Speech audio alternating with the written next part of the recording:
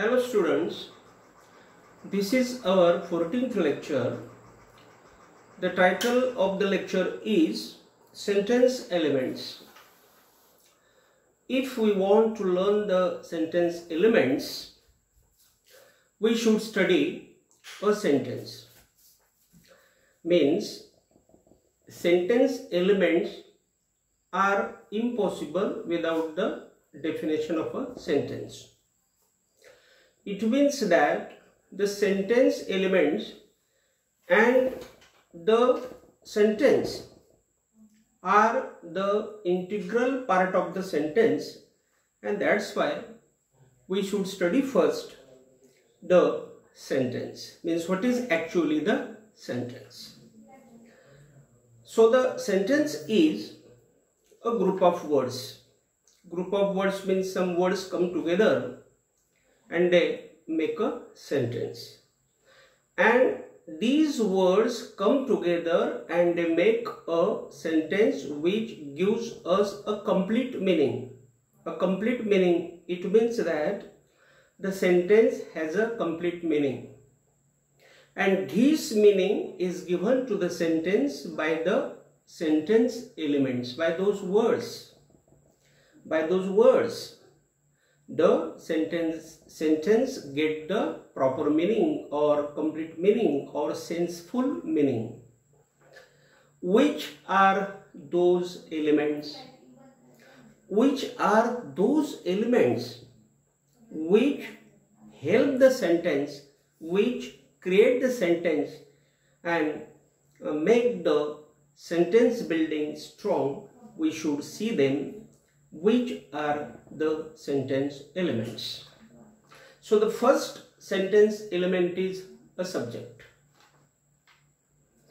It means that if we want to make a sentence, because without a sentence we cannot make two sentences, and two sentences makes three sentences, sentences make four sentences, and in this way there becomes a paragraph, and paragraph it becomes a page, and pages becomes a book. So if we want to write a book, then we should understand the elements of the sentence. So the first element is a subject.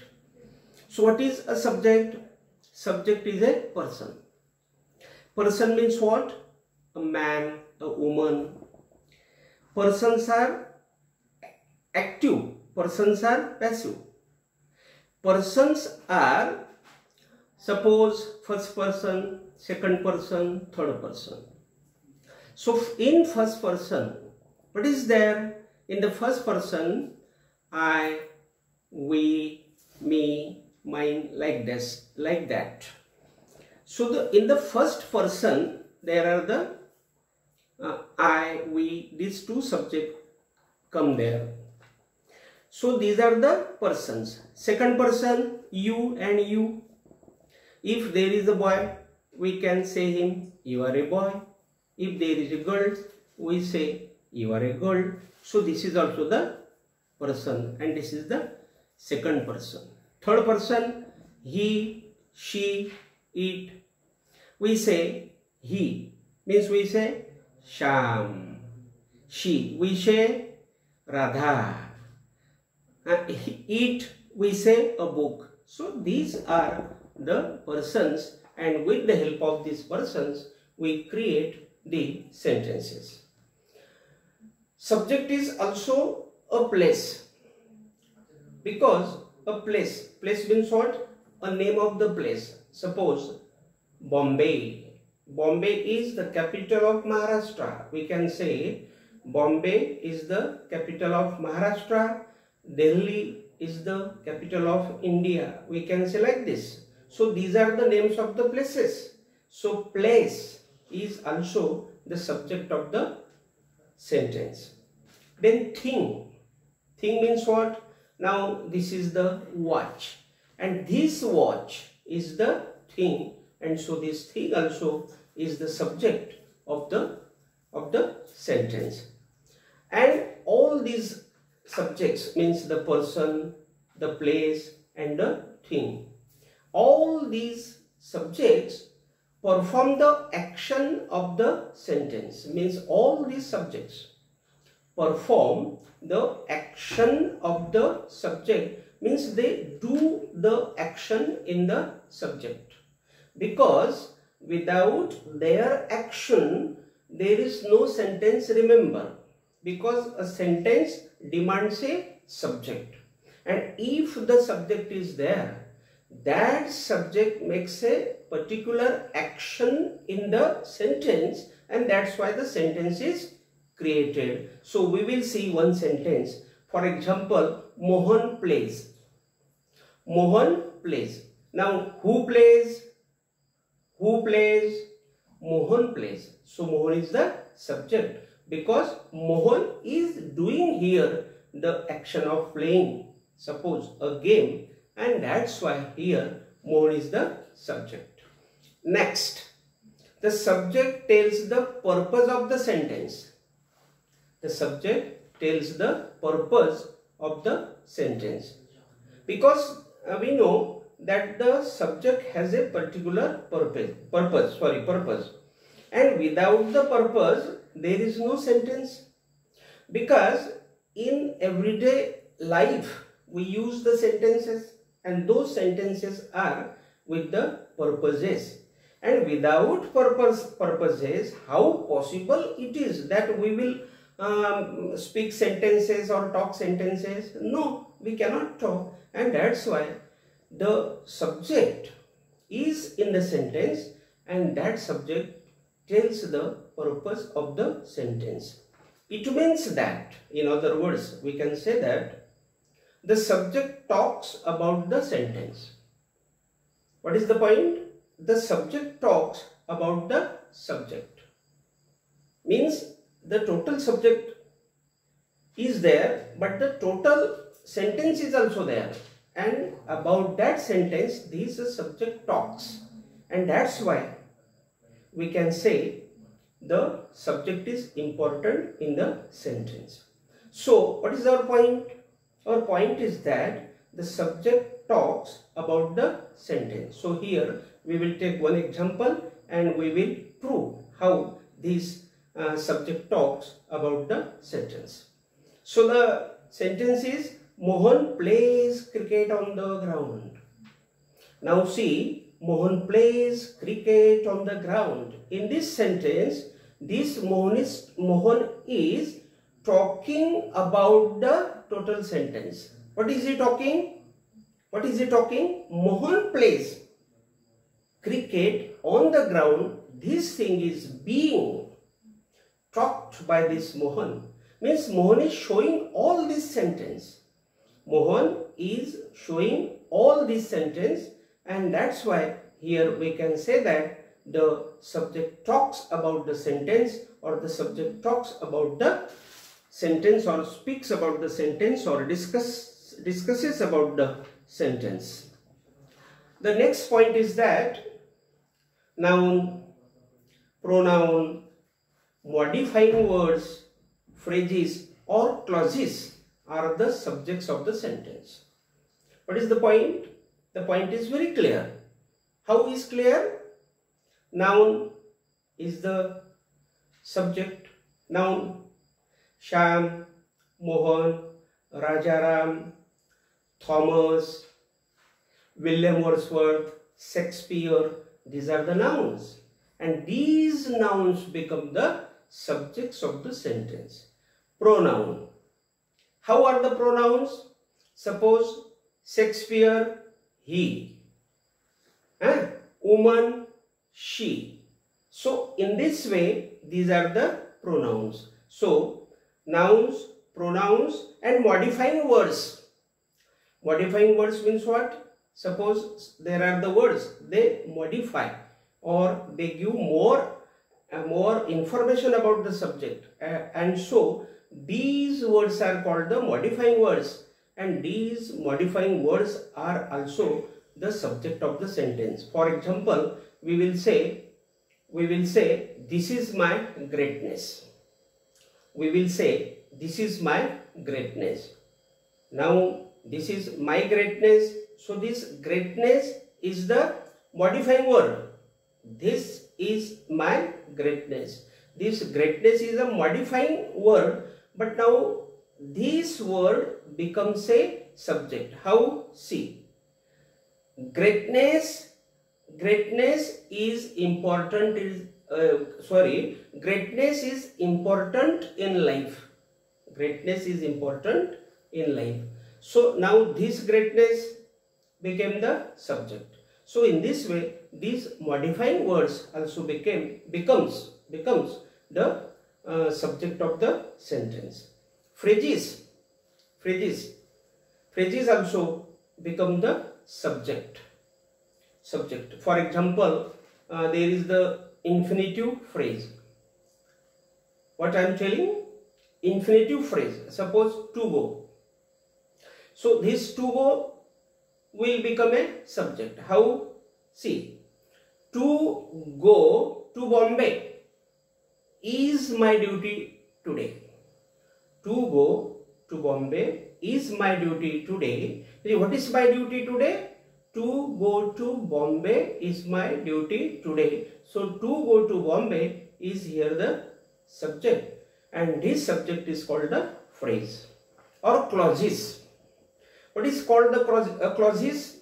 Clauses means the conjunctions are there, and these conjunctions prepare the clauses. Conjunctions prepare the clauses. For example, what you want. What you want. This is the clause. What you want. What you want is expected by me. What you want is expected by me. So what you want is the subject, that is the clause, and is expected by me. This is the sentence, remaining sentence. There is the verb and the remaining part of the sentence. So the clauses are also the subjects of the sentence. We clear. Again, the second element of the sentence is the verb. The second element of the subject is the verb. VRB verb. What is verb?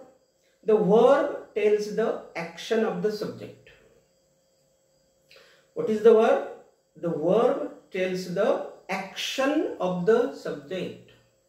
What action is done by the subject is told by the verb. Means verb comes there only to tell the action of the subject. Means what is the subject doing? What will the subject do in future? All these things are shown by the verbs, and so it is called that the verb tells the action of the subject. For example, we will see Mohan plays cricket. What is the action of Mohan here?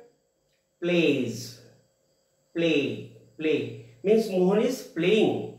Mohan plays. Mohan is playing. Mohan will play. What will Mohan do? Mohan will play. What is Mohan doing? Mohan is playing. What does Mohan do here? Mohan plays. Means Mohan plays. So this word plays is the verb, and this verb is telling the action of this Mohan. So it is very clear that the subject tells about the action of the subjects. Now the third element of the sentence is object. What is meant by object?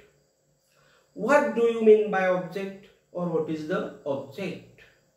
The definition of the object is that object always comes on third number in every sentence.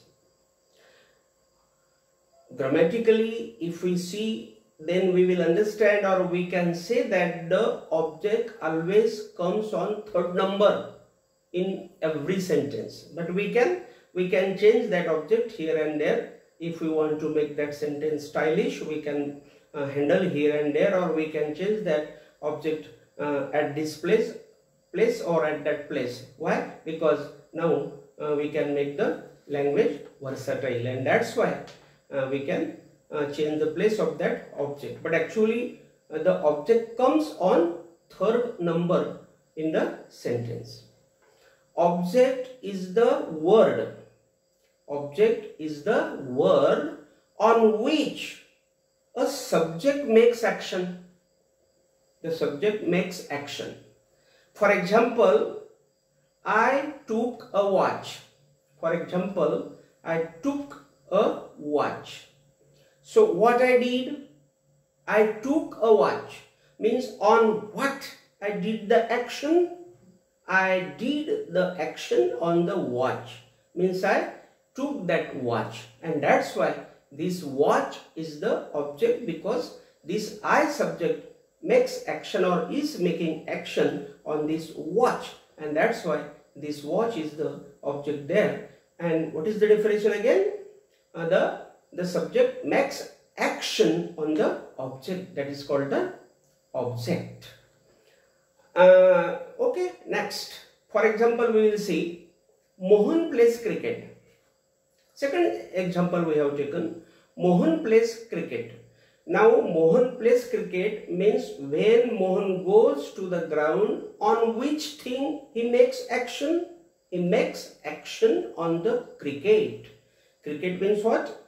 That game or that cricket bat. Means he takes that cricket bat, then he goes on the ground and he starts his game. So this Mohan plays cricket and he makes action on cricket. That's why cricket is here the object. Now the objects are of two types. The objects are of two types. The first type is direct object.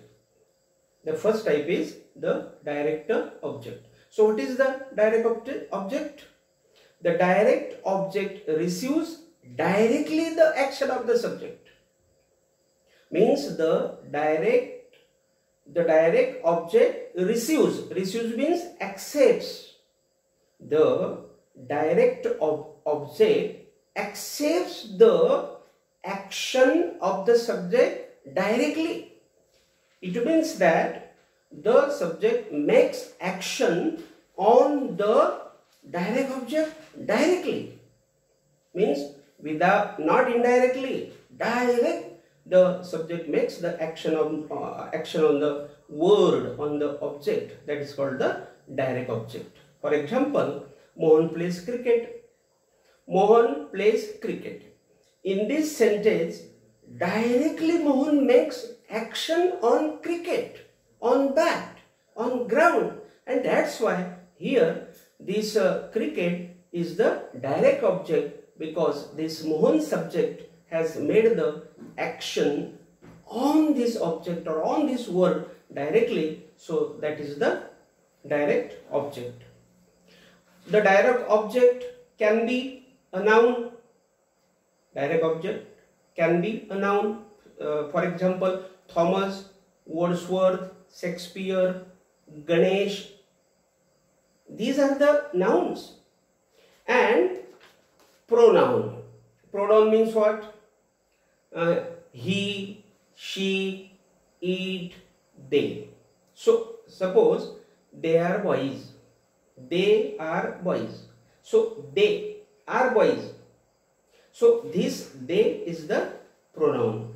I am a man. I am a man. So I is the pronoun. So these are the pronouns, and pronouns are also the subjects. Nouns are also the subjects. The next type of the object is indirect object. So what is the indirect object? Listen carefully. The indirect object tells that to whom or for whom the action of the sentence is being done by the subject. Means for whom or to whom the action is being done by the subject in the sentence. This is the quality of understanding the indirect object. How we can understand the indirect object? the subject cannot make the action directly on that object. The subject makes action on the object indirectly, means to whom, for whom. Such type of words we can use there, and this is called the indirect action, means that subject makes the indirect action on the object, and that's why that object is called the indirect object. For example, we will see the man gives a beggar. The man gives a beggar 5 rupees. The man gives a beggar 5 rupees. So how will be the explanation? The man gives 5 rupees. To whom? To whom? For whom? For whom?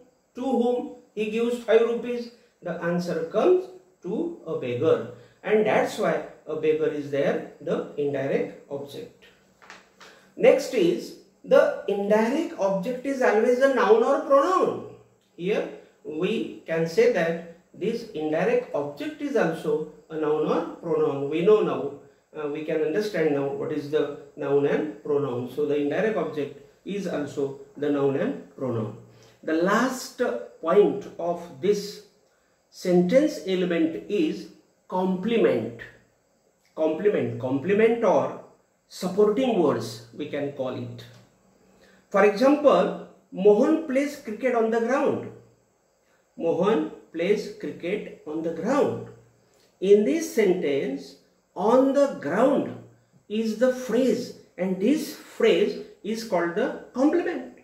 This phrase is called the supporting words, because these words are supporting the sentence, supporting to the sentence. These words are helping to the sentence, and these words are complementing to the sentence, and that's why these words or this phrase is also called the complement or supporting words, or additional words, or extra words we can say. Next, the complement helps the subject. Remember, what is the explanation? The complement helps the subject. Again, the complement helps the subject. The complement renames. The complement renames. How? We will see. The complement describes, means 3 works or 3 duties or 3 activities are done by this complement. Which are the 3 activities? The first is the complement helps the subject, the complement renames, and the complement describes the subject. Means the complement does 3 actions in a sentence. Means the complement helps the subject, the complement renames the subject, and the complement describes the subject. How? We will see. For example, the man is a good father. The example is, the man is a good father. Now, in this sentence, a good father is a complement. A good father is a complement. How? Because father is a noun. Father is a noun. And his father is the rename of the man. Who is father? The man. The man is the father, means father is the man is the father.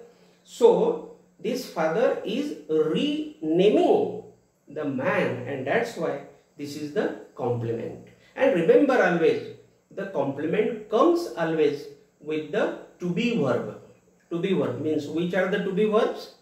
Am, is, are, was, were. These are the to be verbs. And with these to be verbs, always the complement comes. Suppose I am a professor, she is a madam, we are boys, we were professors. All these sentences show the complements.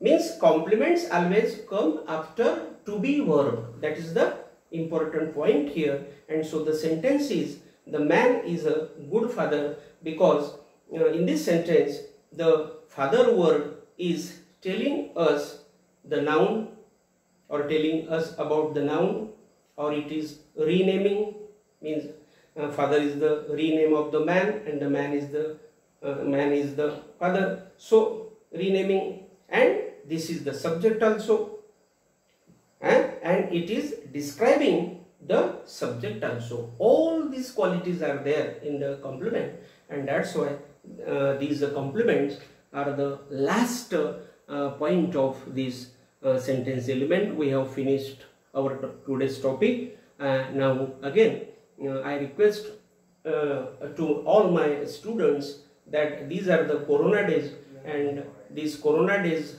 have troubled or disturbed all the society, all people in the world, and the life of man is at danger. That's why I request my students that they should be safety at homes, and I hope my students will be there at homes. They will not come out of the houses, they will not go into the gatherings. I hope so, and I finish here my lecture 13th. Thank you very much.